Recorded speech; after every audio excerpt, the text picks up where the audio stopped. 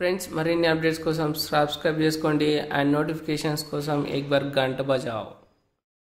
Hi friends welcome back to our YouTube channel सनील्स।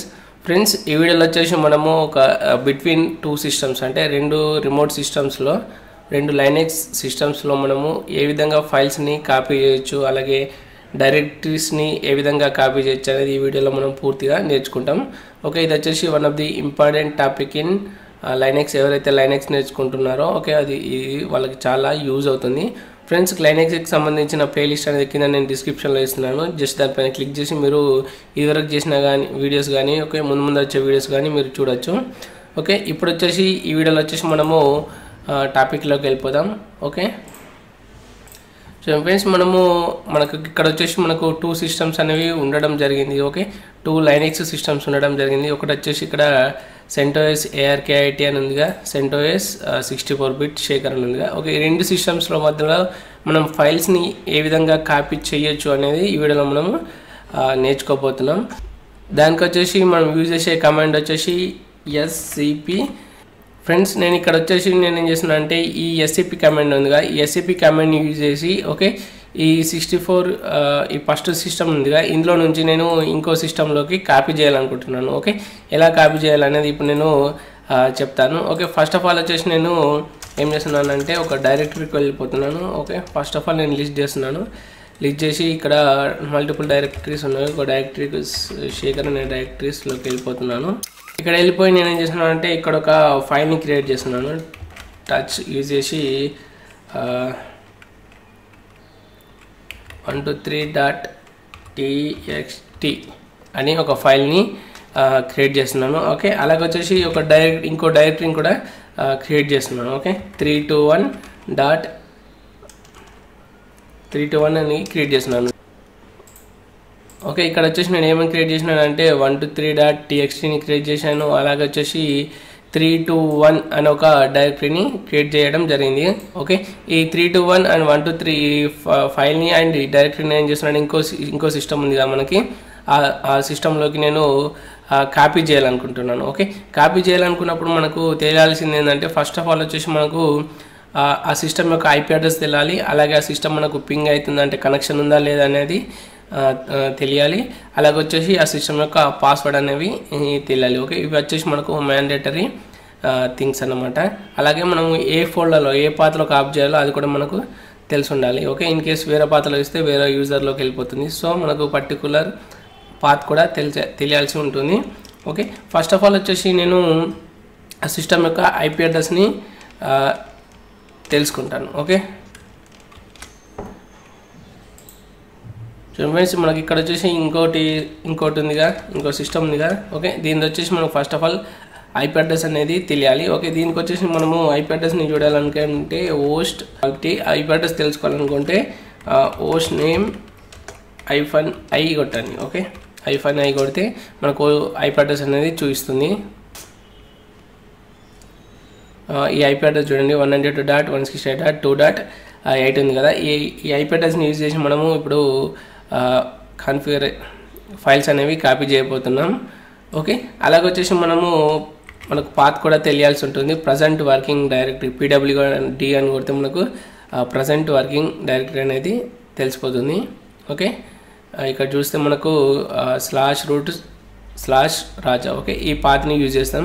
Okay, మీకు ఇప్పుడు క్లియర్గా అండర్స్టాండ్ అవుతుంది। ఓకే, నేను ఏం చేస్తున్నానంటే ఇంకో సిస్టమ్ ఉంది కదా అందులోకి స్విచ్ అయిపోతున్నాను। ఓకే ఓకే ఈ ఫస్ట్ సిస్టంలోకి వచ్చిన తర్వాత ఓకే ఇక్కడ నుంచి నేను ఏం చేయాలి, ఈ 123.txt ఉంది కదా, ఈ 123.txt నేను ఇప్పుడు కాపీ చేస్తాను। ఓకే, ఆ రిమోట్ సిస్టంలోకి సెకండ్ సిస్టంలోకి కాపీ చేస్తాను। ఎలా కాపీ చేయాలంటే చూడండి SCP స్పేస్ ఇప్పుడు వచ్చేసి ఫైల్ నేమ్ ఇవ్వాలి। ఓకే, 123.txt ఇచ్చిన తర్వాత ఇప్పుడు వచ్చేసి యూజర్ నేమ్। ఓకే, ఏదైతే మనము సెకండ్ సిస్టమ్ అనుకుంటున్నామో అంటే రిమోట్ సిస్టమ్, ఓకే ఆ రిమోట్ సిస్టమ్ యొక్క యూజర్ నేమ్, అలాగే వచ్చేసి ఇక్కడ మనం వచ్చేసి సిస్టమ్ యొక్క నేమ్ ఇవ్వాలి, నెక్స్ట్ వచ్చేసి నేమ్ ఇవ్వచ్చు లేదంటే IP అడ్రస్ ఇవ్వాలి। ఓకే, మనం IP అడ్రస్ ఆల్రెడీ చూసాం। ఓకే 192.168.2.8 అనేది ఉంది, తర్వాత వచ్చేసి కోలన్, తర్వాత వచ్చేసి స్లాష్ ఇవ్వాలి, స్లాష్ ఇచ్చిన తర్వాత మనం డెస్టినేషన్ ఏముండే మనకు అంటే పాత్ అన్నమాట। ఓకే పాత్ /root /rajaలోకి మనము కాపీ చేయబోతున్నాం. Okay, just enter కొట్టేసేయండి. Okay, enter కొట్టాక మనకి ఇక్కడ పాస్వర్డ్ అడుగుతుంది. ఏం పాస్వర్డ్ అడుగుతుంది? మన సెకండ్ సిస్టమ్ ఉంది కదా, సెకండ్ సిస్టమ్ యొక్క పాస్వర్డ్. ఓకే, ఈ ఫస్ట్ సిస్టమ్ యొక్క పాస్వర్డ్ కాదు, ఎందుకంటే మనం ఈ సిస్టమ్ నుంచి ఆ సిస్టంలో కాపీ చేస్తున్నాం కాబట్టి ఆ సిస్టమ్ యొక్క పాస్వర్డ్ అంటే సెకండ్ సిస్టమ్ యొక్క పాస్వర్డ్ అనేది మనం ఇక్కడ ఎంటర్ చేయాలి. ఓకే, నేను ఇక్కడ పాస్వర్డ్ అనేది ఎంటర్ చేస్తున్నాను. ఓకే, పాస్వర్డ్ ఎంటర్ చేసినప్పుడు ఇక్కడ మనకు చూపించదు. ఓకే, స్టూడెంట్ ఫ్రెండ్స్, ఇప్పుడు వచ్చేసి నాకు ఈ 1 to 3 అనే ఫైల్ నాకు ఇప్పుడు కాపీ అనేది అయిపోయింది. ఓకే, అయిపోయిందని మనకు ఎలా తెలుస్తుంది అంటే చూడండి, ఇక్కడ మనకు 100% అని వచ్చింది అనుకోండి. 100% అని వస్తే మనకు కాపీ అయిపోయినట్లు తెలుస్తుంది. ఓకే, ఇన్ కేస్ ఇక్కడ 100% రాలేదు, అలాగే ఏమైనా ప్రాబ్లం వస్తుంది, ఏం ప్రాబ్లం వస్తుంది, ఎక్కడ అయిపోతుంది తెలుసుకోవాలి అనుకుంటే ఇక్కడ ఏం చేయాలంటే జస్ట్ SCP తర్వాత స్పేస్ ఇచ్చి -v అని ఇవ్వాలి. ఓకే, -v అని ఇస్తే మనకు అంటే ప్రాసెస్ ఎలా నడుస్తుంది అనేది మనకు తెలిసిపోతుంది అనమాట. ఓకే, చూడండి, అంటే ఎక్కడెక్కడికి వెళ్ళాము, ఏమేమి డిబగ్ అవుతుంది, ఓకే, ప్రాసెస్ మొత్తం మనకు తెలిసిపోతుంది. సేమ్ ఫైల్ని నేను మళ్ళీ కాపీ చేస్తున్నాను. ఓకే, మనకి ఇక్కడ స్టేటస్ కూడా చూడొచ్చు, ఎంత టైం పట్టింది, ఓకే, ఎంత KB ఉంది, ఎంత ఫైల్ సైజ్ ఉంది, 100% అని చూస్తే మనకు కాపీ అయిపోయినట్లు. ఓకే, ఇప్పుడు కాపీ అయిపోయింది కదా, ఇప్పుడు నేనేం చేస్తానంటే సెకండ్ సిస్టమ్ ఉంది కదా, ఈ సెకండ్ సిస్టమ్ ఉంది కదా, ఈ సెకండ్ సిస్టంలోకి నేను స్విచ్ అయిపోతున్నాను. ఓకే, ఇక్కడ స్విచ్ అయిపోయి ఏం చేస్తానంటే ఇంతకుముందు మనకి ఇక్కడ 123.txt లేదు కదా, ఇప్పుడు నేను ls కొడితే నాకు ఇక్కడ 123.txt అనేది ఉంది. సో ఇలా చేసి మనం ఒక ఫైల్ని ఒక సిస్టమ్ నుంచి ఇంకో సిస్టమ్కి కాపీ చేయొచ్చు. అలాగే ఇప్పుడు వచ్చేసి second thing. Okay, second thing వచ్చేసి మనకు ఏంటంటే, ఓకే, ఇప్పుడు నేను మళ్ళీ ఫస్ట్ సిస్టంలోకి వచ్చేసాను. ఓకే, క్లియర్ చేస్తున్నాను. ఓకే, ఇక్కడ ls కొడితే నాకు ఇంతకుముందు అయితే మనం ఫైల్ని కాపీ చేసాం కదా, ఇప్పుడు వచ్చేసి మనము డైరెక్టరీని కాపీ చేయాలి. ఓకే, ఈ 3 to 1 అని ఉంది కదా, ఇది వచ్చేసి మనకు డైరెక్టరీ. ఓకే, ఇది డైరెక్టరీ అని మనకు ఎలా తెలుస్తుంది అంటే చూడండి, ls -lrth అని కొట్టేసేయండి. ఓకే, ఇక్కడ ఏదైతే d అని ఉందో, d అంటే మనకు డైరెక్టరీ, ఇలా స్లాష్ ఉందనుకోండి, ఇలా ఐఫోన్ ఉందనుకోండి, ఇది ఐఫోన్ ఉంటే మనకు ఫైల్ అన్నమాట. ఓకే, ఈ డైరెక్టరీని ఇప్పుడు నేను కాపీ చేయాలి. ఓకే, రిమోట్ సిస్టంలోకి ఎలా కాపీ చేయాలనేది ఇప్పుడు నేను చెప్తాను. Same thing. Okay, same process. Okay, చూడండి, దానికి వచ్చేసి SCP స్పేస్. ఓకే, ఇక్కడ ఒకటి మనం మెయిన్గా ఉంచుకోవాల్సింది ఏంటంటే -r అనేది యూజ్ చేయాలి. -r అంటే ఏంటంటే రికర్సివ్ మోడ్ అన్నమాట. రికర్సివ్ మోడ్ అంటే మనము మల్టిపుల్ ఫోల్డర్స్ని ఒకేసారి కాపీ చేయొచ్చు అన్నమాట. ఒక ఫోల్డర్లో ఇంకో ఫోల్డర్ ఉంటుంది కదా, అలా ఫోల్డర్ ఉన్న ఫైల్ ఉన్నా కానీ మనకు -r కొట్టేసి ఉంటే ఆ ఫోల్డర్ మొత్తం, అందులో ఉన్న ఫోల్డర్స్ మొత్తం మనకి కాపీ అయిపోతాయి. ఓకే, తర్వాత వచ్చేసి same directory name 3 to 1 space, తర్వాత వచ్చేసి యూజర్ నేమ్ రూట్. ఓకే, తర్వాత వచ్చేసి IP అడ్రస్ 192.168.2.8, తర్వాత వచ్చేసి కోలన్, తర్వాత వచ్చేసి స్లాష్ పాత్ అన్నమాట, /root/ ఇక్కడ రాజా అనేది ఫోల్డర్. ఓకే, ఆ రాజా అనే ఫోల్డర్లో ఇప్పుడు 3 to 1 అనే ఫోల్డర్ కాపీ కాబోతుంది. ఓకే, ఇక్కడ వచ్చేసి మనకు పాస్వర్డ్ అడుగుతుంది. సో పాస్వర్డ్ రెడ్ హార్ట్ అని కొడుతున్నాను. ఇన్ కేసు మనకు ఇక్కడ వచ్చేసి మనకు పాస్వర్డ్ లెస్ కనెక్షన్ ఉంటే మనకు డైరెక్ట్ వస్తుంది అన్నమాట, పాస్వర్డ్ అనేది అడగదు. సో మోస్ట్లీ మనం పాస్వర్డ్ లెస్ కనెక్షన్స్ వాడుతూ ఉంటాం ఆర్గనైజేషన్లో, అయితే డైరెక్ట్ కాపీ అయిపోతుంది. ఓకే, ఇక్కడ వచ్చేసి నేను ఇప్పుడు మళ్ళీ లిస్ట్ చేస్తున్నాను. ఓకే, సెకండ్ సిస్టంలోకి వచ్చేసి నేను ls చేస్తే మనకి ఇక్కడ చూడొచ్చు 3 to 1 అనే ఒక ఇంకో డైరెక్టరీ అనేది మనకు క్రియేట్ అయిపోయింది. ఓకే ఫ్రెండ్స్, ఇది వచ్చేసి మనకు ఈ సెకండ్ సిస్టంలోకి ఈ ఫైల్స్ అండ్ డైరెక్టరీస్ కానీ మనకు కాపీ అయిపోయినాయి కదా.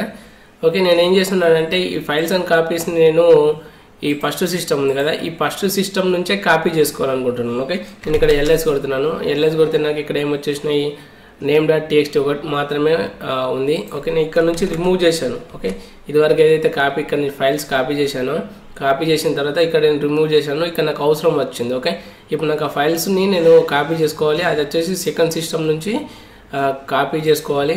ఓకే, అక్కడ యూజర్ అనే లేడు, కాకపోతే యూజర్ నేమ్ పాస్వర్డ్ అనేది నాకు తెలుసు, IP అడ్రస్ తెలుసు, ఫైల్ ఎక్కడ ఉందో కూడా నాకు తెలుసు. ఓకే నేను ఇక్కడ నుంచే కాపీ చేసుకోవాలి. ఓకే ఇలా కాపీ చేసుకోవాలనేది చూద్దాం. ఓకే ఇంతకుముందు ఇక్కడ నుంచి కాపీ చేసినాం కదా, ఇప్పుడు ఇక్కడికి కాపీ చేసుకోవాలి.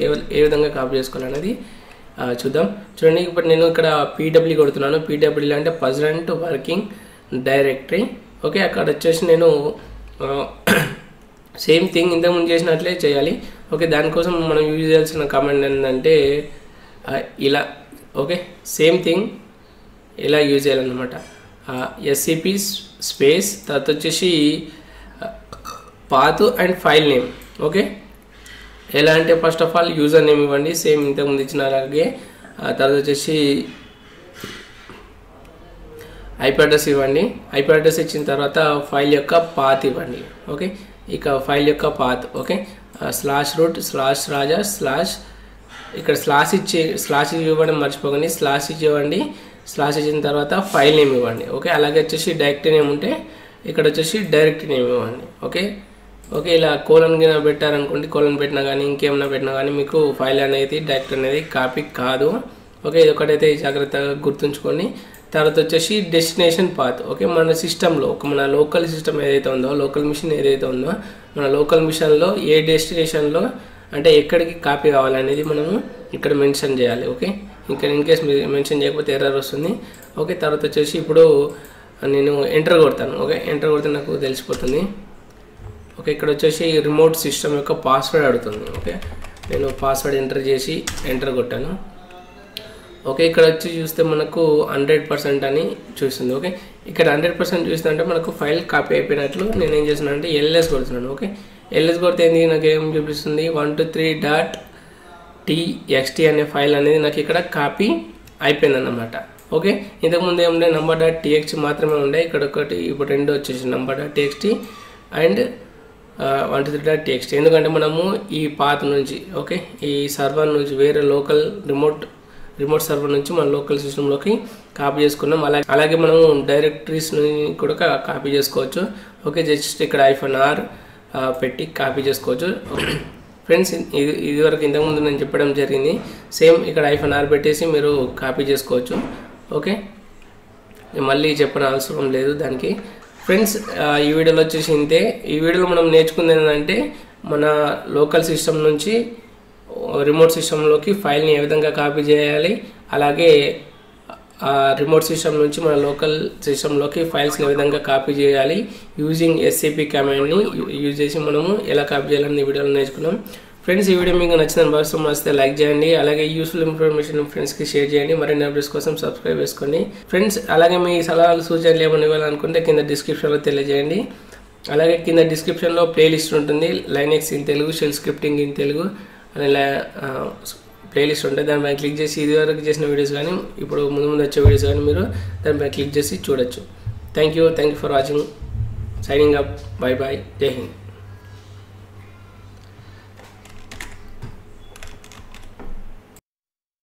ఫ్రెండ్స్ మరిన్ని అప్డేట్స్ కోసం సబ్స్క్రైబ్ చేసుకోండి అండ్ నోటిఫికేషన్స్ కోసం एक बार घंटा बजाओ.